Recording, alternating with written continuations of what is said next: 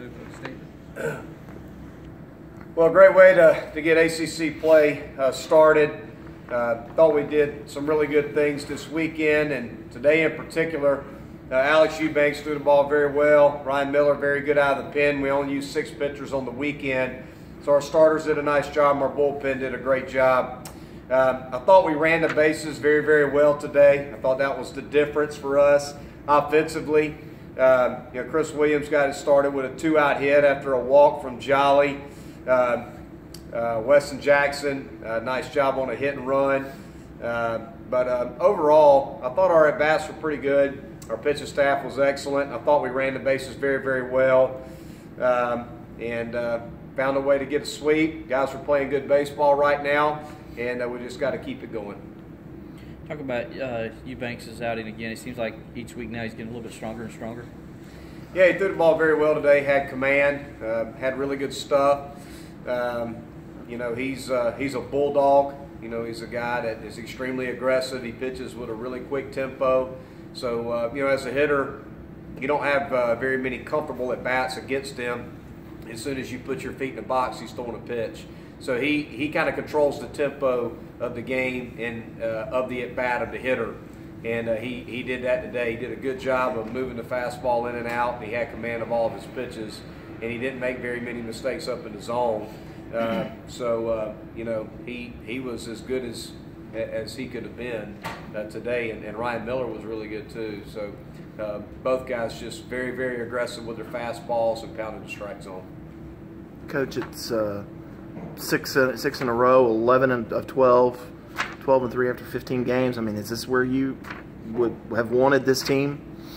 Well, I think if you look at it, through 15 games, if we're sitting at 12 and 3 and 3 and 0 in ACC play, would you sign for it? Sure. But I think, the thing for me is consistency. It's just about showing up every day and trying to put together, a great game, a great plan, lineup-wise, a great plan on the mound, defensively, base running, just trying to play complete baseball. And I still think there's things that we can do better.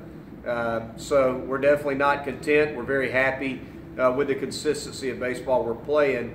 But I still think we have room to grow and play even better. But, the leadership on our team is very good. Our pitching staff has been outstanding. Andrew Cox and some of our older players on the team have done a nice job of leading our team. And that's what it's going to take. It's going to take the older players bringing consistent leadership day in and day out for our team to play the type of baseball that we want to play. Jordan Green's been outstanding out at second base. Do you think we'll see maybe a little bit more of that combination, Jordan at second, maybe Grayson at third a little bit? Well, we're definitely going to try some different things. I think that Jordan definitely deserves, again, to continue to play. And we're just trying to see what we can find over at third base right now between Cromwell and Bird. Put Bird over there today. They're both very good players. We just want to try to get those guys going, and I thought it'd be a good day to try to change it up a little bit and get Bird back in the game and slide him over to third base. But yeah, Jordan has played very, very well. Has been very good defensively. Has good at bats. Didn't have any hits today, but he lined out hard to shortstop. He's doing some good things for us. Lonnie, what's been the difference with the pitching this season as compared to last year? Is it just experience? Do you chalk it up to that, or is there just something different about them and what y'all guys are doing? Well, I think that experience plays a big factor in it, but I also think that guys understand in year 2 after year 1 what it takes to be successful. And, it's kind of like our offensive approach and our pitching approach are very, very similar. In that, with our offensive approach, we try to get as many guys on base as we can. And with our pitching approach, we're going to do everything we can to force the offense to earn their way on base. And, I think our guys understand that you have to throw strikes if you want to pitch at Clemson. And we're going to pound the strike zone, and we're going to attack hitters. And, that's just the way it is. And if you want to be in our lineup, you have to be able to put together good at-bats. And you got to be able to play a position. You got to be able to play your position and make the routine play. We just, at the end of the day, that's what it boils down to, is you got to beat Clemson. And that's the kind of team that we want to put on the field. It's a team that If somebody's going to beat us, they got to beat us. We're not going to beat ourselves by walking guys and not playing good fundamental defense and those types of things. That's what we're trying to get to. Are we there? I don't think we're there, but I think we're getting closer to that. And I think our guys understand what we're looking for as coaches and what we want them to do, and they're doing a really good job of buying in and competing as hard as they can to do what we want them to do. Tinkering with the lineup just a little bit to try and find a spark or something that fits. But pitching-wise, do you feel like you're right where you want to be, that everybody's in their right spot? I think so. I think that it's hard bullpen-wise to get everybody in there. That's a good problem to have. It's a good problem to have when you have some quality arms in the bullpen that probably are not getting as much work as you would like, or I would like for them to get. But that's just because, again, the guys, when they come in the game, are doing such a good job that, we're kind of rolling with a hot hand, so to speak.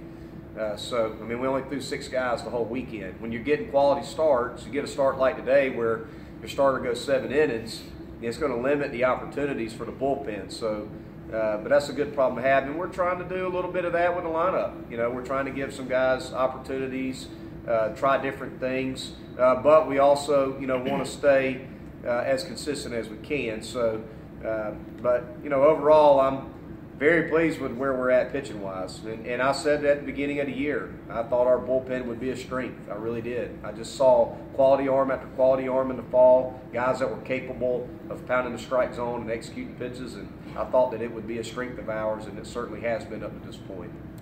Preseason, you had high expectations for Ryan Miller. Mm-hmm. How do you like his progress so far?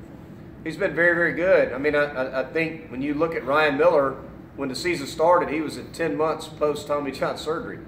We anticipated Ryan, when he came here in the fall, being able to pitch for us by April 1. That's kind of where we thought, he would be ready to go. He'd be at a year at that point. Well, you look at how he's thrown, and we're not even at April 1. So, to me, it's amazing what he's doing. Just because, this kid is pitching at the level that he's pitching, and he's not even a year removed from Tommy John. So, to me, it's pretty amazing to see that kid and be able to come out and do what he's doing. You know anything about Yale? No, not yet. I know John Stuper's your coach, and I've played him before. And he pitched in the big leagues, and he's a great guy. And that's about all I got right now.